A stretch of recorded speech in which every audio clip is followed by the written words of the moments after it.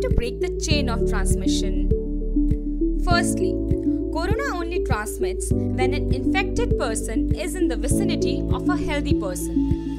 It's not the sort of virus that is transmitted from one infected person to a healthy one through mosquitoes or other carriers of diseases. Although we have certain vaccines available in the market, but vaccines alone can't be 100% effective if we want to conquer this war against the pandemic.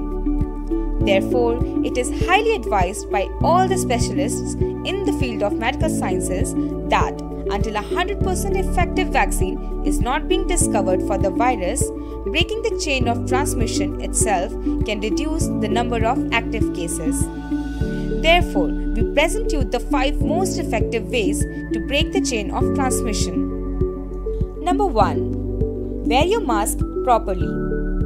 Make sure that the mask has your mouth and nose properly covered and sealed. This will prevent the virus from entering your respiratory system and prevent another person from getting COVID positive. Also, avoid touching the mask with hands as it can contaminate the hands. Number 2. Clean your hands with soap or sanitizer frequently to wash away any sort of virus that you might have acquired on your hands while you were out. Number 3. Don't step outside of your home unless it's very urgent and important. Number 4.